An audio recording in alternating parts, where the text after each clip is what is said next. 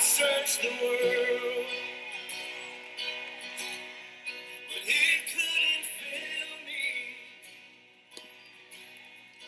That's empty praise.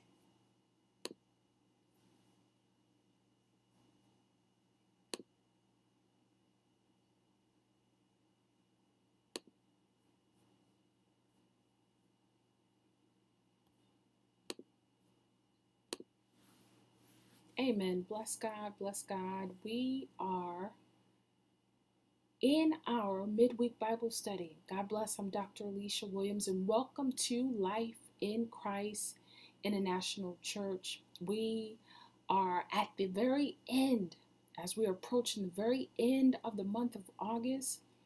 This is our concluding study for the month of August, which we have deemed as the month of grace.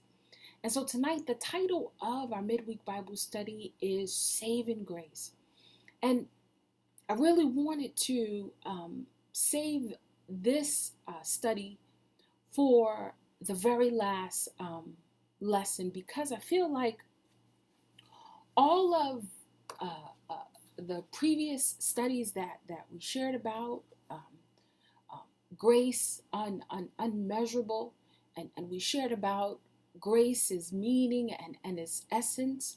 And when we come to understand that all of that stems and originates and come into full manifestation because of our walk and our relationship with the Lord, it is because of our salvation. It is because of, as we'll learn in our study on tonight, God's sovereign goodness towards us to receive His divine grace, to receive His saving grace. And so tonight I pray that this study and that this lesson will touch you and reach you where you are. And with that being said, let us go ahead and open tonight with a word of prayer. And Father, in the name of Jesus, we thank you, God, for our midweek Bible study. We thank you, God, for time to come and to glean from your word and to learn and develop and grow into all that you've designed and purposed for our lives. Father, we lift up this midweek Bible study to you. We lift up saving grace and the lesson, Lord, that you would be with us, Father, that your divine understanding and the full manifestation, Father, of your saving grace will be made known in our walk, in our relationship with you, in our lives, in every area, every person that we encounter. And all these things we bring before you now, God, in Jesus' name. Amen and amen. So we know that our lesson on tonight is going to be about God's saving grace, God's unmerited favor, His, what I call His eye opener, His aha moment, when we come to knowing, when we come to reaching and realizing that we need Him. I've heard someone say more than breath itself as our Lord and Savior. And so we are tonight studying and reading our scripture reading from the book of Genesis. Tonight we're going to briefly look at the account of scripture that shares with us about Joseph's story. And this is a very familiar account of scripture. This is a very, very familiar Bible story. And tonight our study is going to focus on the divine revelation of God's saving grace in the account of this scripture about Joseph and his brothers. And so I pray that the Lord would indeed minister to your hearts tonight divinely about His saving grace, even in this account of Joseph and his brothers. Now, Genesis 45 brings us to the place where Joseph is now ruler, a high leadership over Egypt. When we read in the scripture tonight, it's going to tell us that God has made him as a father unto King Pharaoh. And so the position that he holds is the fulfillment of the divine dream that God gave him as a young boy. But we'll come to find that it wasn't about Joseph's dream. It was about the fulfillment of God's divine will and God's divine purpose for the saving of many lives. We are and may be familiar with Genesis 50 and 20, which tells us that what the enemy meant for harm, God turned it around for my good, for the saving of many lives. And so when we talk about saving grace from the Old Testament scripture, I thought this would be a befitting account to help us see how God moves in advance on our behalf to make sure that we get it, to make sure that we come into divine purpose. And so, with that being said, we are going to go ahead and get right into our study on tonight. We already know that we've come to near the end of the month of August. We already know that here at the church, we've deemed the month of August as the month of grace. And so tonight, in this last study, on grace, and coming to the end of this month where we've prayed for Afghanistan and continue to pray, where we've prayed for the earthquake in Haiti and continue to pray, where we prayed for fires and floods and families and hurricanes and global pandemics and so much more. Without a doubt, we've come to recognize that without God's grace, we would be lost. Without God's grace, there's no telling where we would be at or what things would look like for us. And so tonight, even in reading this account of scripture, even in revisiting the biblical story of Joseph and his brothers, it really shares a great light on what the commentary calls God's sovereign goodness towards us, his unmerited favor, God's saving grace. And so tonight, our midweek Bible study takes us, I believe, yet to another aspect of grace. We already know the title of tonight's midweek Bible study is Saving Grace. And as we look at the account of Joseph and his brothers, and as we read and glean and receive as much as we can from God's word, we are encouraged to allow the Lord to minister to us tonight through his word about saving grace. And I believe we will see on a grand level God's saving grace in action. And so to not to make light of what our study is about, but tonight the Lord will grant us grace and favor to see his saving grace in a tangible way as we look at the account of scripture regarding Joseph and his brothers. And so I'm encouraged that as we prepare to go into God's word and as we prepare to allow the Lord to minister through his word on tonight about saving grace, I'm encouraged that we're mindful that God's saving grace comes from the source of his unmerited favor towards us.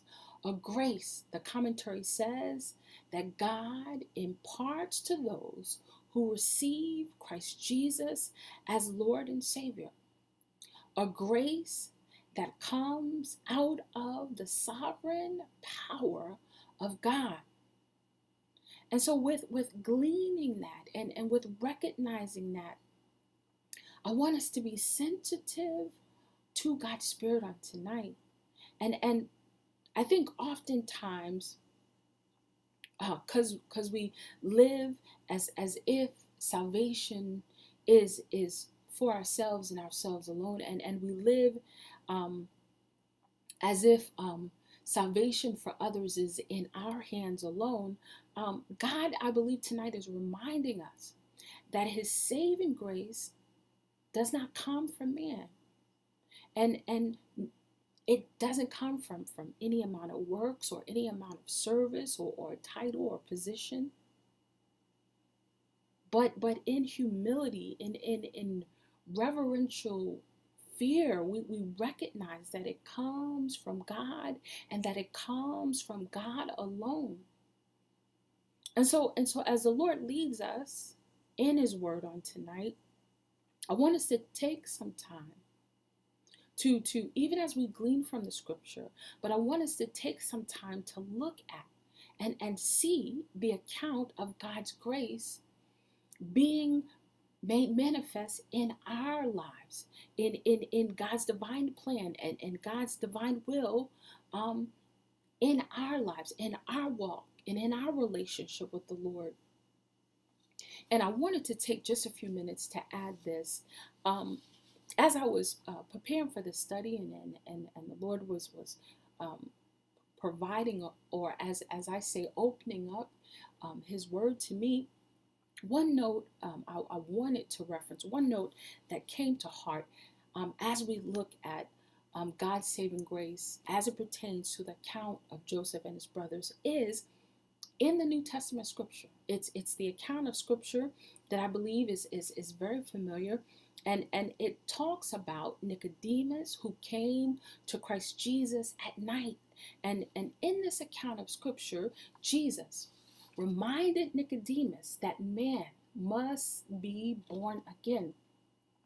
And I love and I'm blessed by how the Amplified Translation captures it for us. The Amplified Translation says, man must be spiritually transformed, renewed, sanctified in order to see and experience God. And you can read that in John chapter 3.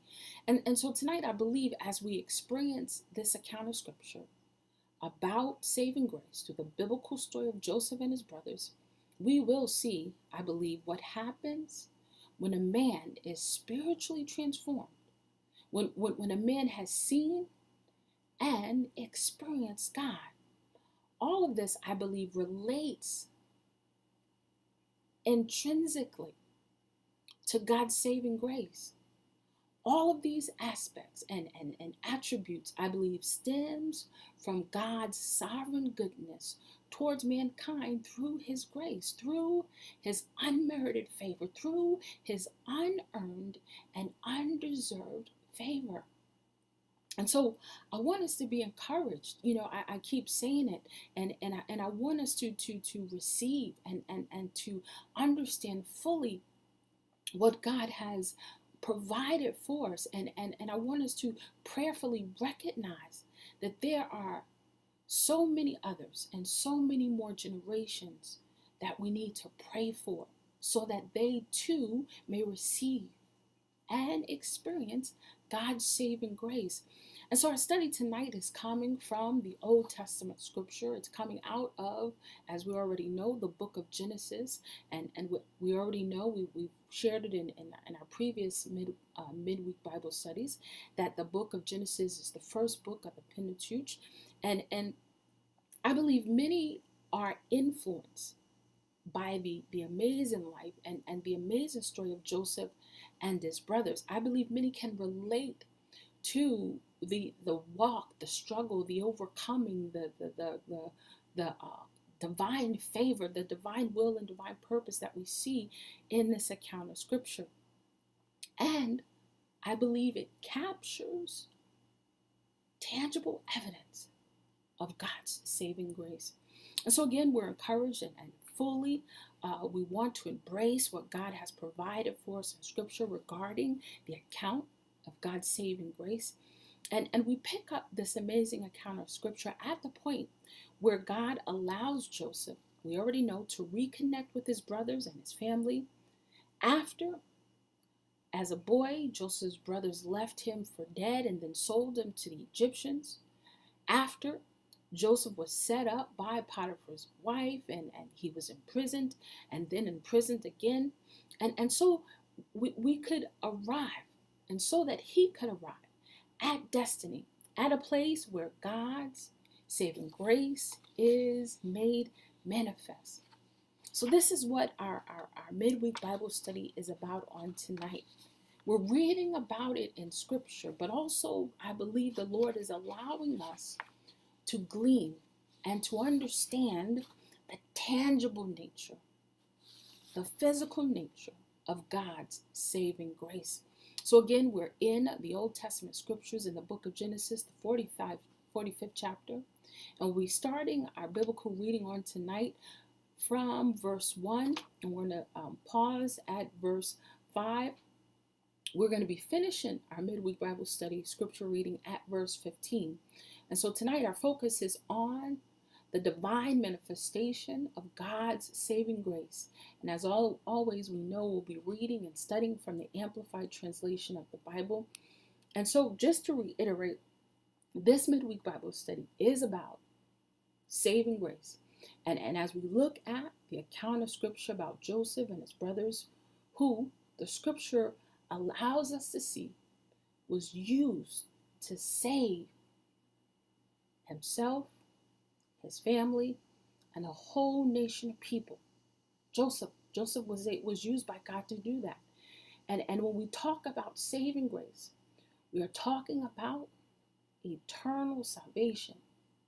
Those, and as the commentary captures it, gifted by God's saving grace to receive him and to receive God's unmerited favor to be saved by what many call his sovereign goodness. Again, we're reading in the book of Genesis, the 45th chapter, starting at verse 1, and we're going to read on down. We'll end our study on tonight at verse 15. And so let us go ahead and get right into the reading of God's word. Genesis chapter 45, verse 1 reads, "Then Joseph could not control himself any longer in front of all those who attended him, and he called out, 'Have everyone leave me.' So no man stood there when Joseph revealed himself to his brothers." Verse 2, "Joseph went out loud, and the Egyptians who had just left him heard it, and the house of Pharaoh heard it. Then Joseph said to his brothers, 'I am Joseph. Is my father still alive?' But his brothers were speechless, for they were stunned and dismayed by the fact that they were in Joseph's presence." Verse 4, "And Joseph said to his brothers, 'Please come closer to me.' And they approached him. And he said, 'I am Joseph, your brother, whom you sold into Egypt.'" Verse 5, "Now do not be distressed or angry with yourselves because you sold me here. For God sent me ahead of you to save life and preserve our family." Tonight, as a reminder, we're talking about God's saving grace. Oftentimes, we can't see the hand of God. Oftentimes, we can't see what God is working in the background. We can't see the whole picture, but God does. And everything that he does is perfect. Everything that he's created is good. And so I thank God tonight for this account of scripture. I thank God for the reality of the scripture and what it entails, not just about God's divine will and God's divine purpose, but the things that the Lord draws out of us, the things that the Lord uses us to accomplish on his behalf. It ain't got nothing at all to do with us, but it has absolutely everything to do with God. And so this passage of scripture tonight reveals, I believe, the essence of God's saving grace. First, it talks about who Joseph is in the land of Egypt and the great status he holds. It also confirms what God revealed to Joseph many years ago in his dream as a young boy. It addresses what his brothers did when they sold him into Egypt. And Joseph identifies himself there to his brothers. And Joseph asks if his father is still alive. And then Joseph affirms and Joseph confirms the divine fact that it was all God's will. It was all God's plan. And as Joseph shares with his brothers, Joseph reminds them that God's plan was to save life and preserve the family. This is so profound tonight because we're talking about saving grace. We're talking about what the commentary calls God's sovereign goodness. We're not smart enough to make a plan or to take the right steps and the right roads to get to divine purpose and divine will and divine destiny. But God creates a path and God creates a way. And not to make light of what the Lord is ministering tonight about saving grace, but when things look at its worst, when things appear to be at the worst it possibly can, God creates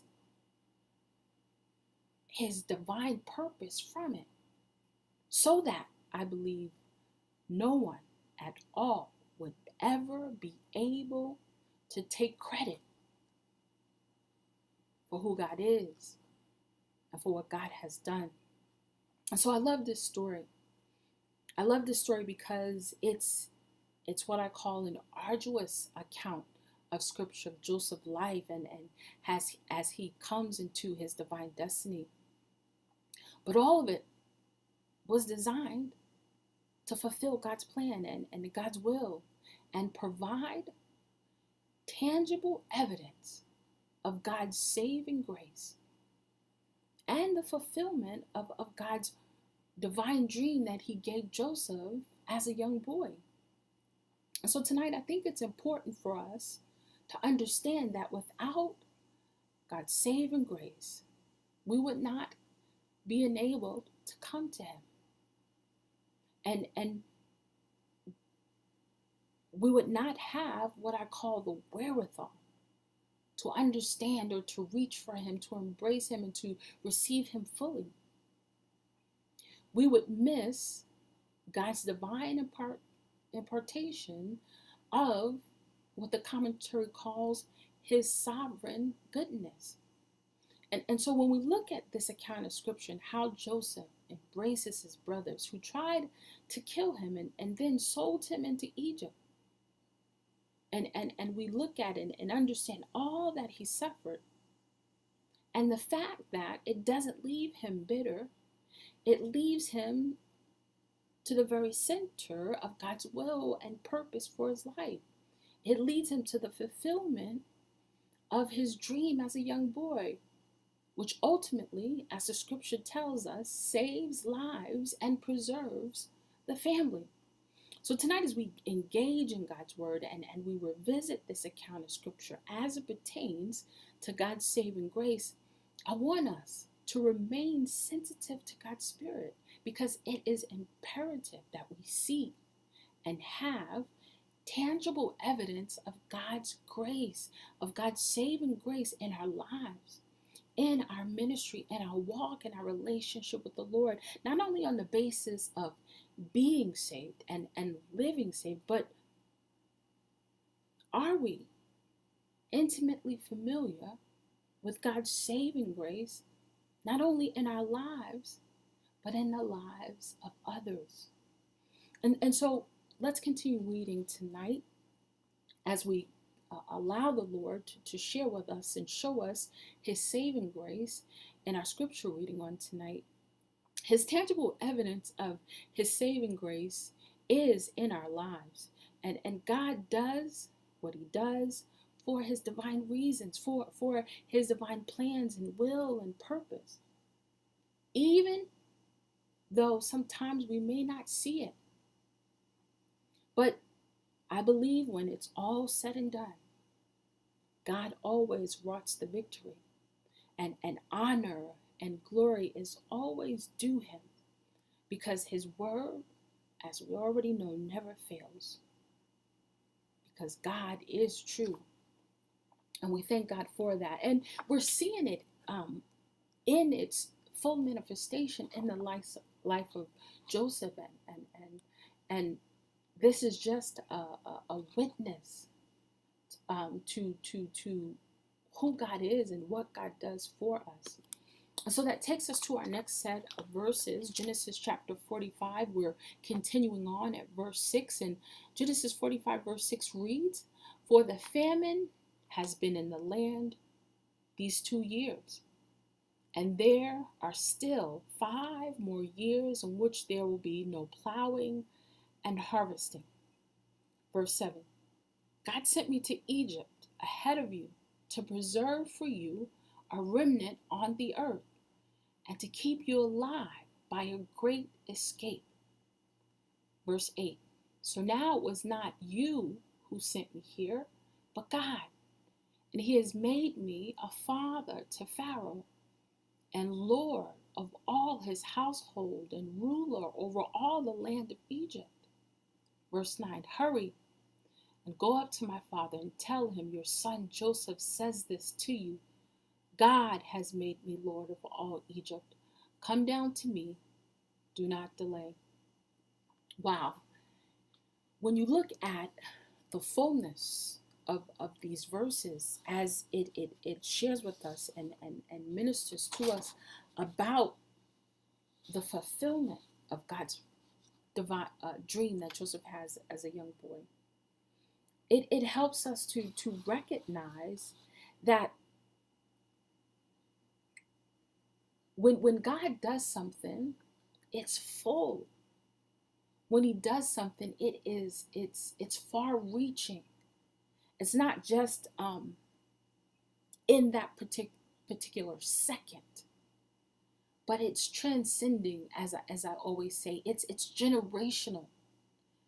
Even though what's transpiring at that particular moment may not be fully understood, or the fullness of that moment may not be fully manifested, it may take some years to catch up with all that God has designed and purposed to do. Meaning, when Joseph was a young boy and he had that dream, he just knew what God promised.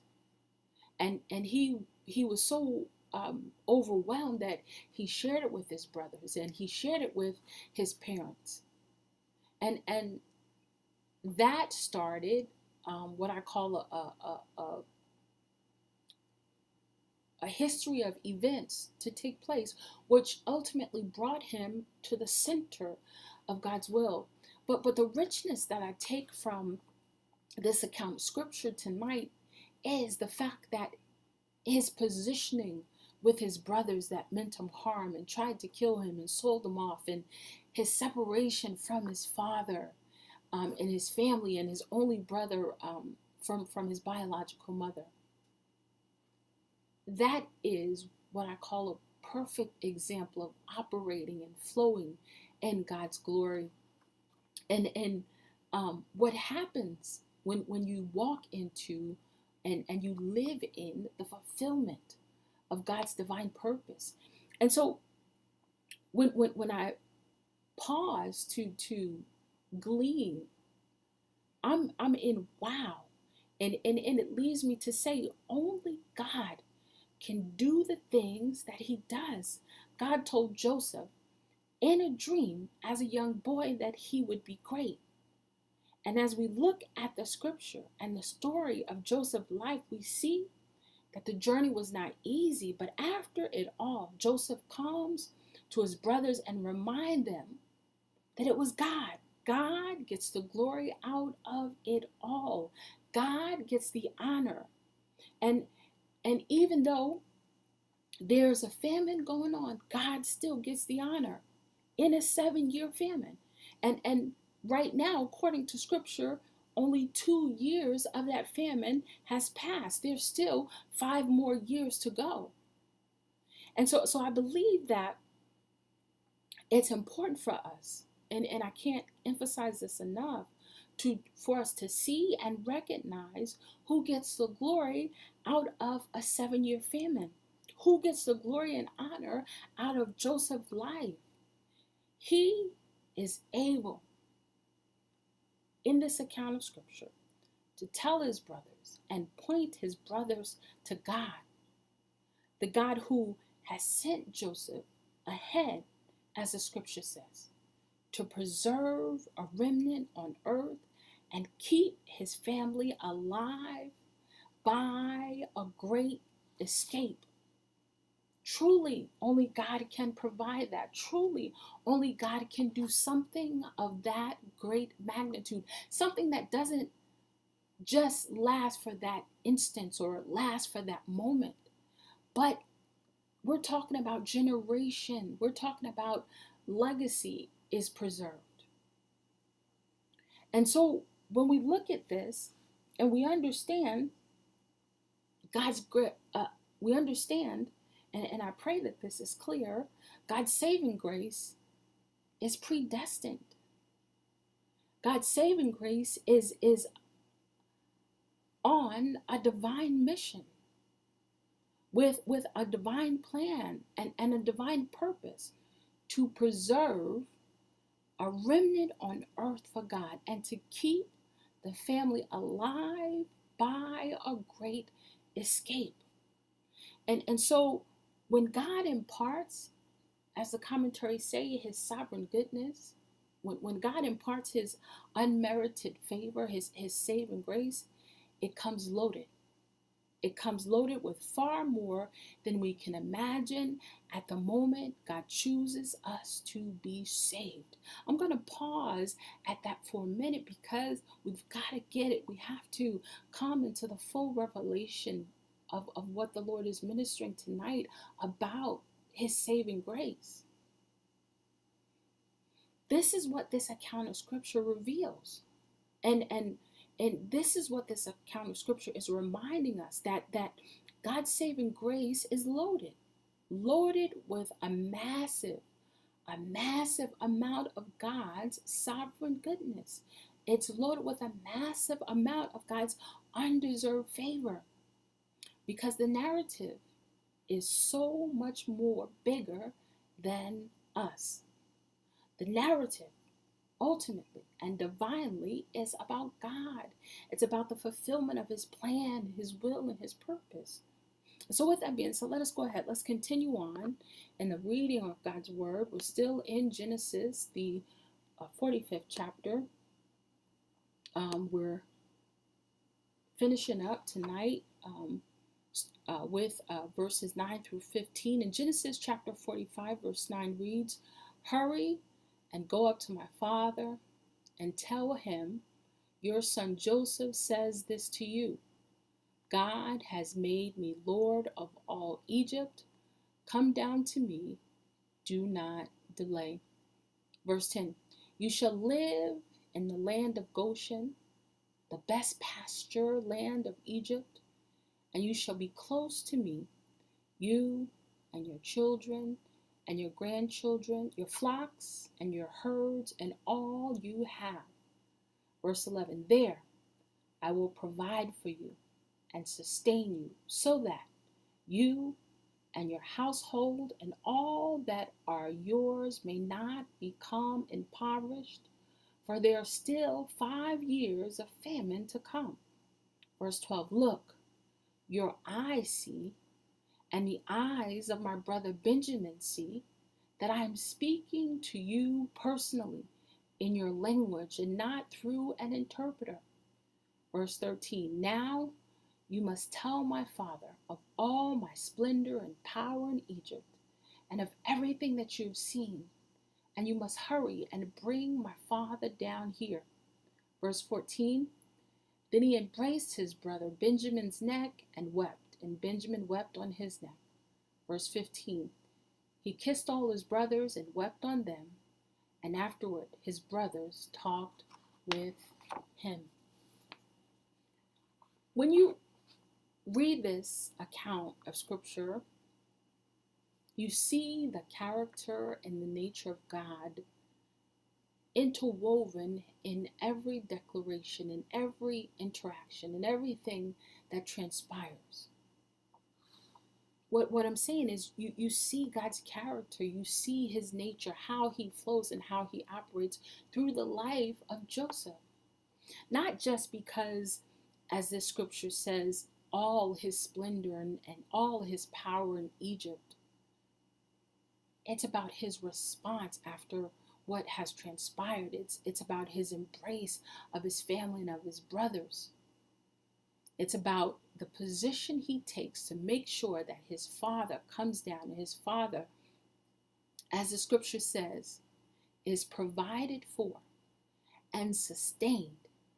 And not just his father, but the scripture says him, his father, and his father's household, and all that his father has, so that they will not become impoverished because of a 7-year famine. His father's children, his father's grandchildren, his father's flocks and herds, all of it. And that's the essence of what the Lord is ministering to us tonight about his saving grace. God doesn't just save for the moment, but his saving is eternal. His saving is generational. His saving is transcending. That's only scratching the surface of all that God's saving grace carries for us. And so when we look at this, I believe God's saving grace allows us to rest our life and make sure that, you know, we have no time for foolery and no time for foolishness, and that we come to the place where our focus is on what matters most, and that's God's will and God's purpose and God's plan. And I believe Joseph understood God's saving grace. He was able to tell his brothers, as captured in scripture, hurry, bring my father. Let my father know I am in divine position as father to Pharaoh, the king of Egypt. And this is so because God made Joseph Lord over all Egypt so that he could provide and sustain his father's household so that he would not be impoverished. Because there were still 5 more years of famine to come, the scripture says. Joseph again reiterates to his brothers that he is who he says he is and that he speaks their native language. He embraces his baby brother, his brother from his biological mother, and he kisses and weeps with his other brothers, and they talk with him. Only God, I believe, can paint a picture so thoroughly that displays his saving grace. He saves, in this account of scripture, a nation of people. He saves, in this account of scripture, Joseph and his entire family, not because they were good, not because they earned it or deserved it. No, we recognize that early on in Joseph's dream as a young boy, God told them that what he would do. God did this as a part of his divine plan. God did this as a part of his divine will and purpose, and a full display of his saving grace. And this saving grace still pursues us today. We may not be facing a famine, but we are living in the residual effects of a global pandemic. We have seen flooding, we have seen earthquakes and hurricanes and fires and the like. And so I believe this is an amazing account of scripture because it reminds us that God is not a microwave God. He moves well before we are born, sometimes to bring us to his divine plan for our existence. And this is what is found in this account of scripture as it pertains to God's saving grace. We were all born with a divine purpose, and it's God's saving grace that preserves. It's his saving grace that keeps us and makes sure and helps us to get to where God has purposed and to get us into the center of God's divine will.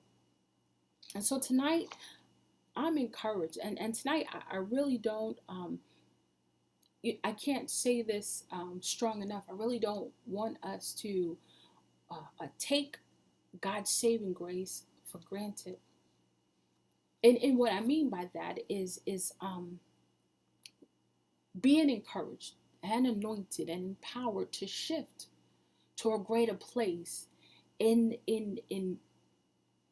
full manifestation of God's saving grace, what that means in our walk and our relationship with the Lord, what that means in our walk and our relationship with those that the Lord leads our life to touch and to influence. There's a number of things that must transpire. We must first be born again, just as Christ ministered to Nicodemus, who came to him at night. We must also live out God's plan for our lives so that we are indeed enabled and enriched and empowered to allow the Lord to use our lives to be a witness to his saving grace. Because as we already know, and as we already understand, it's not just about us. Tonight, I'm praying, and I continue to pray that this study blesses you in a rich way, and that it reaches the depths of your soul, and encourages you to take a very good look at God's saving grace in your life and in your ministry, and what God has called you to. Because we now know it's not all about us, but it's about him. It's about God's divine will. It's about God's divine plan. It's about God's bigger picture.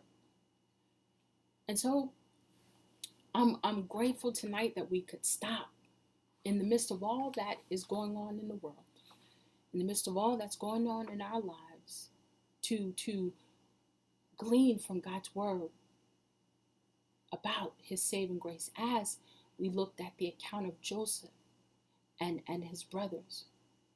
This is a very rich account of scripture. This is a very rich biblical story. In it, as I mentioned before, you see the nature of God. You see the character of God demonstrated.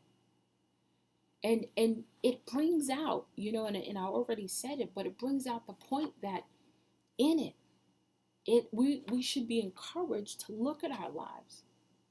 We should be encouraged to say, okay, can I see God's saving grace in my life at work? Can I remember when the Lord gave me a dream about his divine will and divine purpose for my life?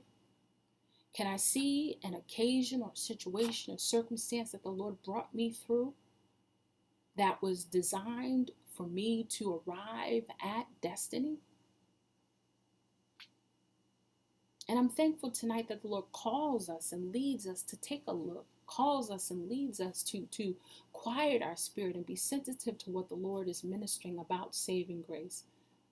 Not just the simple fact that, Lord God, I accept you as Lord and Savior. I recognize that you hung, bled, and died for me so that I might be saved. But what does that mean? What is the rest of God's story for your life? And that's where you'll find and witness God's saving grace. And so with that being said, as always, I do like to take, before we close, a few minutes to share our announcements. I got a chance to fellowship a little bit with the young people today. Every Sunday morning at 10 a.m. we have our Sunday school hour. We are at the close of our summer quarter.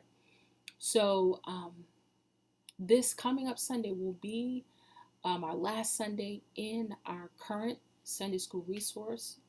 Following Sunday, we're going to move into a brand new study, a brand new resource, Sunday school resource. On Friday, September 3rd at 6 p.m., we will have our youth ministry. We'll have our Youth Friday. And our end-of-month worship for September will be on Sunday, September 19th. And so with that being said, I pray that you all will govern yourselves accordingly. I pray that the Lord will continue to richly bless you and touch you and reach you in a mighty way for his glory. And I pray that the Lord will continue to lift you up and raise you up and grow you up in maturity to operate and to flow in all that God has designed and purposed. And so with that being said, let us go ahead and close tonight with a word of prayer. And Father, in the name of Jesus, we thank you, Lord God, first and foremost, to have the wherewithal, to have the understanding for you as Lord and Savior in our life, to recognize and appreciate and thank you, Lord God, and love you for your saving grace. Thank you for saving us. Thank you, Father, for allowing us to look at the account of Scripture that tells us and teaches us about Joseph and his brothers as it pertains to your saving grace. And in it and through it and by it, recognize that your nature and your character is demonstrated through Joseph's lives and his embrace of his brothers and all that you use his life to accomplish and to fulfill. And Father, we thank you for that now. Father, we ask that you would continue to enrich us and empower us and anoint us and protect us and provide for us and strengthen us and keep us to walk in your divine will, walk in full manifestation of your divine purpose for our lives, for our hearts, for our minds, and our souls. Lord, we love you and we thank you for all that you've purposed. We ask, Lord God, that you will continue to have your way. Father, as we leave, Father, from our midweek Bible study, but never ever from your presence, go with us, oh God. Go before us in all things, and you, oh God, continue to get the glory. You, Lord God, continue to get the honor and the praise in all things. In Jesus' name, I do pray. Amen. God bless. And we will connect Sunday morning at 10 a.m. for our Sunday school hour. Thank you.